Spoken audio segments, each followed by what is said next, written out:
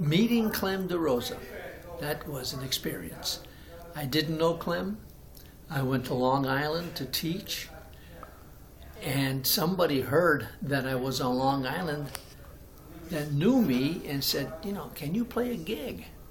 This happened to be on the Dunes area on Long Island, very exclusive area of clubs.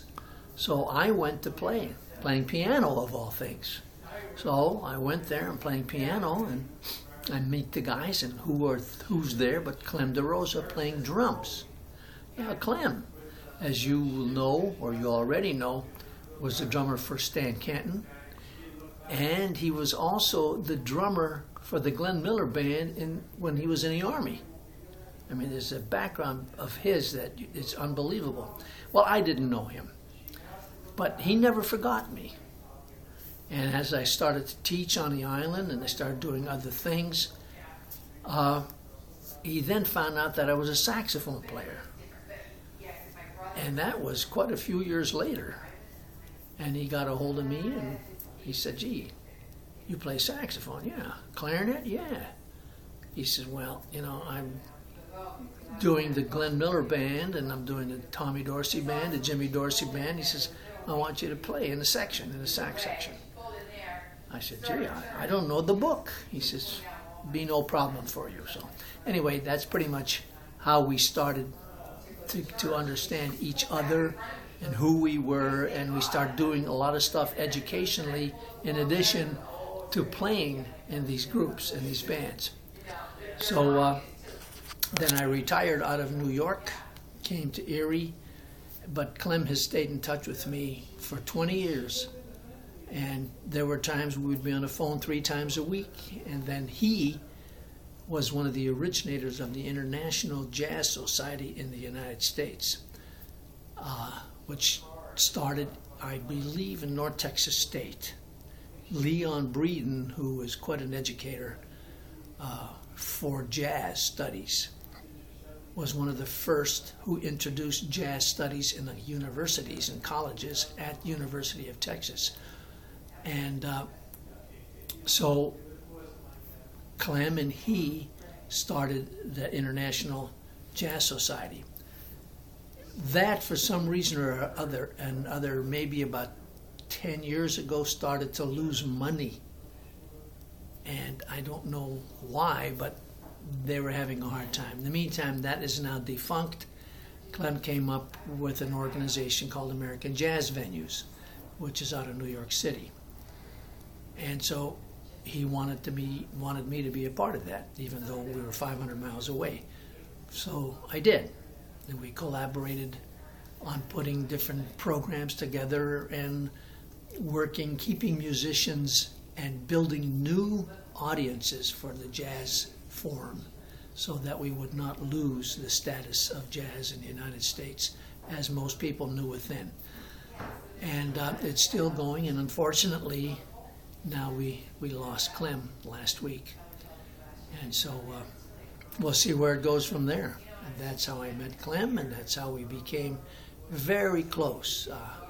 And if you want to know what the word gentleman is, after you look it up in the dictionary, just meet Clem DeRosa. You'll know what the meaning of a gentleman is, and he was a gentleman. And I'm going to miss that guy. Woo, unbelievable player. Unbelievable man. Cool. My pleasure to have met him and known him. Are there any incidents in performances, maybe with the big bands, that stand out to you? Yeah. I've played, for instance, in some of the concert sets we've done. Here I am, sitting next to me, Joe Temperley. Joe Temperley is probably one of the premier baritone saxophone players of the world, who played with Duke Ellington for a long time, who now is a professor at Juilliard School of Music in the Jazz Department. And that is a super, super player. I didn't realize he was sitting next to me there for a time, and I said, well, ladies and gentlemen, Clem says, we're going to hear from Joe Temperley. What? Who's Joe? Where's Joe? There he is. And he gets up and he's playing. And now Stan Bialomizy. Oh, really? But they treated me as an equal. And who else was sitting behind Joe Temperley on drums? Ed Shaughnessy from the Tonight Show band. And there's Ed. And Rufus Reid, the most famous jazz bassist of all times now, of today. And there was Rufus Reid, you know, so I had an opportunity. Of course, I can go on and on and on with the players in the band that I've worked with out in New York. Very super.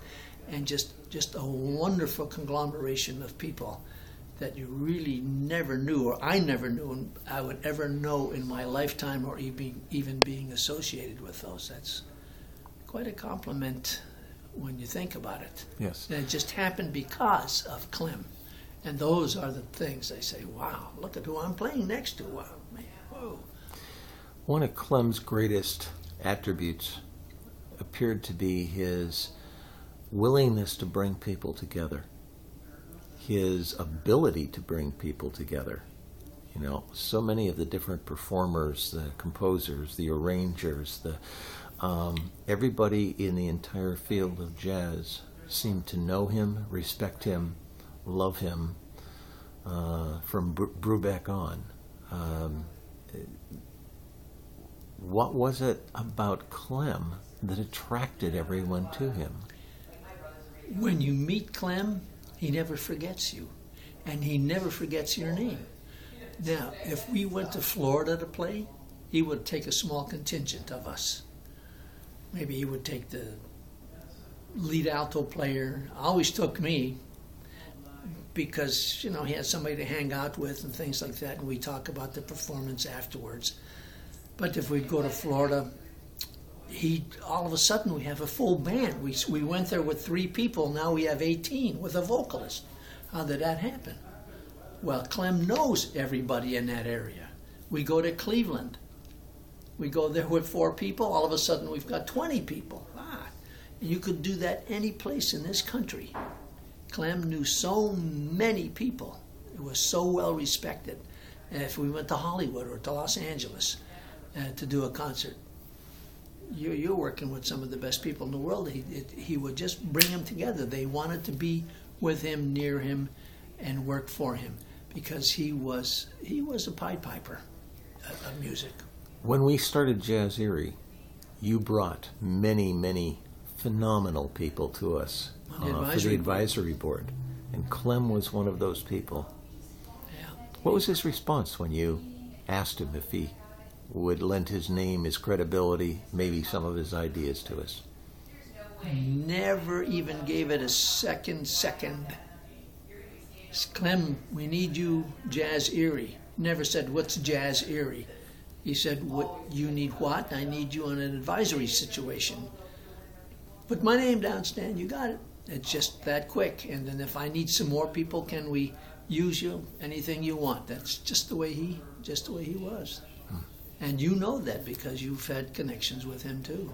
Yeah, he was just a wonderful soul. Gee whiz. And as you said, a true gentleman.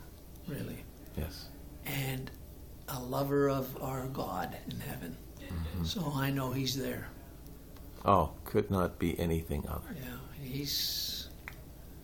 Yeah, our good Lord's going to have a heck of a time trying to decide who's going to conduct his band. There's so many guys up there. I think he'll choose Clem. Yeah, beautiful.